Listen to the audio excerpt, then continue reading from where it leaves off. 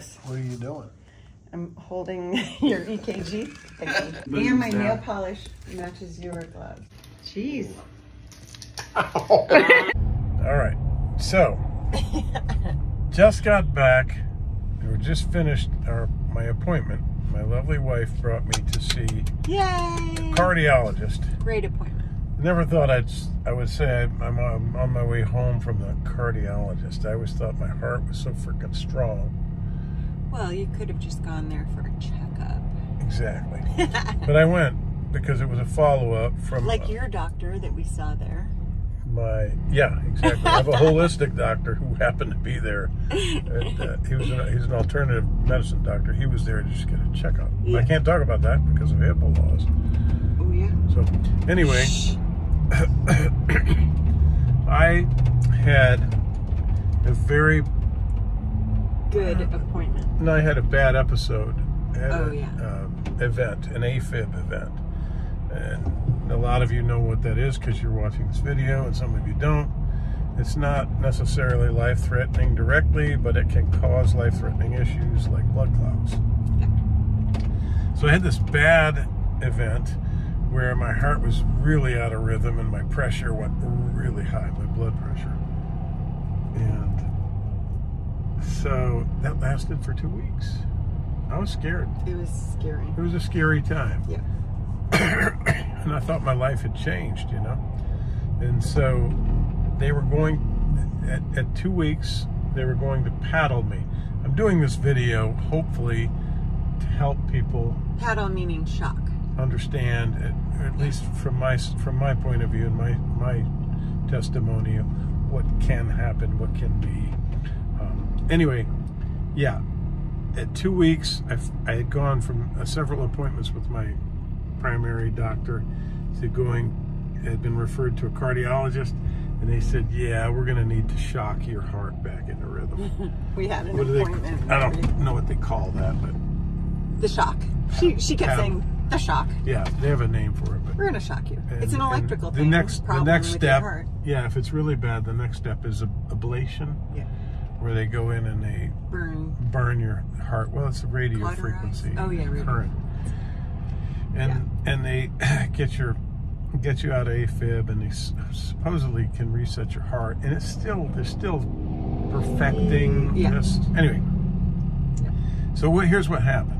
So I was in bad AFib for 2 weeks, and I went in. They said we're going to shock you. We made the appointment, and I got out of AFib. I was on the next day. Metoprolol and Eliquis. Yeah. And I really didn't want to take this Eliquis because it can cause blood clots. Yes. And the reason they give it to you is for blood clots. Yes. And it's so crazy. You know, when you go into AFib, that's one of the... AFib, I'm sorry, that means atrial fibrillation. Right. It's the top chamber of your heart not keeping up with it's quivering instead of beating, instead of pumping as it should.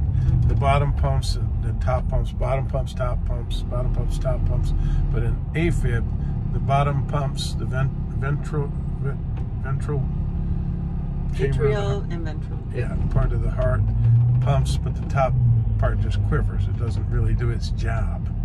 So I'm ready to get this shock thing, and then I'm sorry, during this whole process they wanted me on the Metoprolol to lower my heart rate because my pressure went really up, and your heart rate went up. Heart rate went up, blood pressure went up, and the Eliquis to thin the blood because that top chamber of the heart not pumping as it should can cause blood clots, right? Right. So we go in. So I said, well, I'm not taking this damn Eliquis. No, because you have to take the Eliquis. They've tried to put me on medications before, and they were wrong. And I was right, and I figured out how to not do medications. Like blood pressure medication. What is that medication? Lisinopril. Lisinopril. They had me on that, and I said, this is just not right. This is not... I'm going to do what I need to do to get off this, and I did. I stopped drinking coffee. Caffeinated coffee was causing me to have higher blood pressure. And so you do, and I started walking more. There are ways that you can avoid prescription medicines if you're reasonably healthy. Going to the sauna, working out in the sauna. Yep. So anyway, I said, I'm not going to take this, and I found a holistic alternative, which was Nattokinase, which is a supplement that has been studied repetitively, and it thins, or it acts as a blood thinner, and it lowers your blood pressure, and it lowers your heart rate, regulates your heartbeat. Yep. These are, I mean, exactly what you needed. Exactly what I needed, and the stuff worked. And I went in, so that the gist of the story is, I went in today, I got this bill of health right here. So I go in, and we're gonna frame this thing. And the nurse or the PA or whoever is doing this, she's got to do an EKG, right? She's got to check my blood pressure, my vitals, and she does this EKG. She's like, why aren't you taking the drug? And she's asking me, yeah, she's saying, you know, they have to ask you all the questions. So everything's the same. You're taking the Eliquis and the Metoprolol, and I said, no, I'm not taking that stuff. I won't take that. She said, why aren't you taking that? And I said, well, I'm taking an alternative. And this is before she does the EKG. What is it?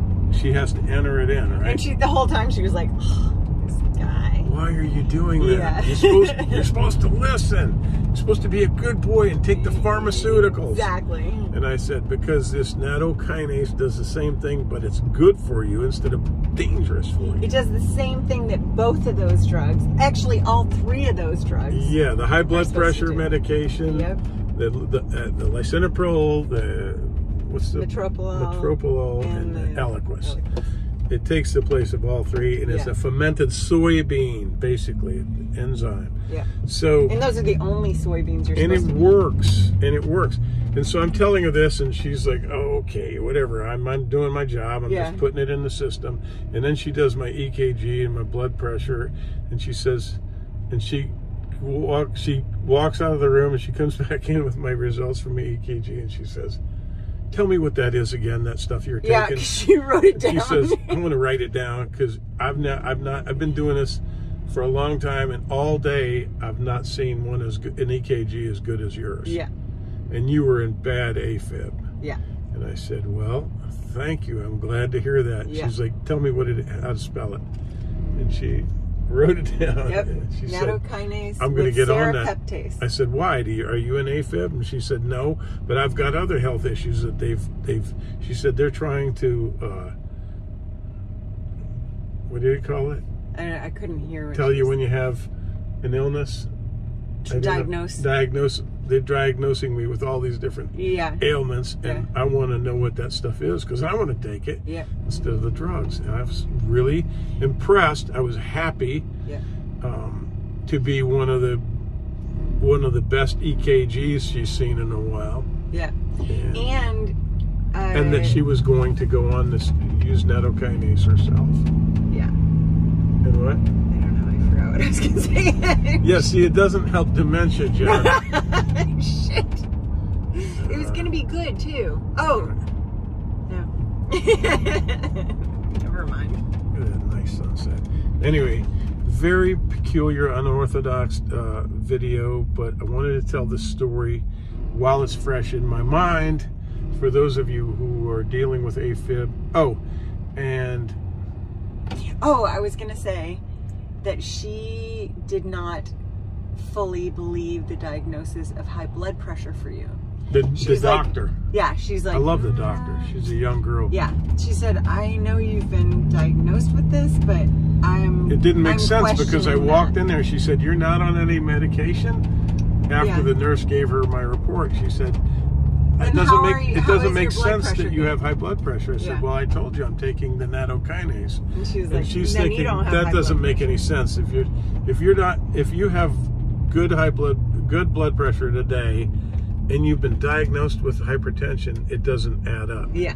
So I don't think you have hypertension. And I just wanted to keep saying, but I'm taking Nattokinase. Yeah. But they just don't want to. And I told her, I said, I know you're in your bubble, and I want to have a relationship with you because I do respect doctors, some doctors, And I do understand. I respect her. She listens, but they're spends time. They're they're caught up in that complex where they're not allowed to think outside of the box. Yeah. And I'm the guy that's presenting the outside of the box stuff. Yep. And I told her, I said, you know, they tried to make me take that lisinopril, and I don't trust any drug. I don't want any drug in my body if I don't absolutely have to have it. Well, they all have side effects. And they didn't tell me, doctor didn't tell me, well, you can stop drinking coffee because that might be causing it. Yeah. And see if that works. If not, we want you to take the lisinopril. Yeah. Or unless you can find a way to heal yourself. They don't tell you that. They just say, take this pill. There is a way, probably. Because the pharmaceutical companies have told us to tell you to take this. Exactly. So. And we're all different. We didn't take the damn vaccine, of course and we don't take the pills. We just don't want the damn pharmaceutical stuff. Yeah. We're doing it our way. And I told her, I said, look, I know you have people come in here that are uncooperative when they should be cooperative. I'm not that guy. Yeah. I'm the guy. We're not being stupid. I said, I don't want to be stupid. We're trying to heal ourselves. I'm not trying to be stupid and take chances with my life. Yeah. But when you're giving me a drug, Eliquis, and I read all the stuff online about how it causes it can cause spinal, can cause blood clots. In the thing that I read to you. And what is supposed to, it's like this long. It's supposed to keep you from having blood clots, but it can actually cause them. Yeah. And it specifically can cause spinal blood clots, which is interesting, right? Yeah. And heart blood anywhere. So, yeah. So I did it my way, and it worked. We're all gonna die, but I'm not gonna die at the hands of the maniacal, evil pharmaceutical companies. Yeah. So there you go. That's my story. I hope I said everything. Oh, and the doctor told us some other stories of like an athlete she knows that is a young woman who developed AFIB, and it had to end up having. She's a long distance runner. End up having her heart the ablation on her heart twice. Yeah. And still is an athlete. So there is a lot of hope. Yep. And that has come a long way. Before it was not successsul because they were doing it on the outside of the arteries. No, they were doing it on the heart. Inside. The inside. And now it was causing the scar tissue. The hardening of the artery. Yeah, it would restrict it. Yeah. And so they decided if they did it on the inside, that didn't happen. The outside. Sorry, yeah, outside. Anyway, long story. Hope this information helps some of you, and we'll definitely share more about it if there is more to share. Thanks for watching.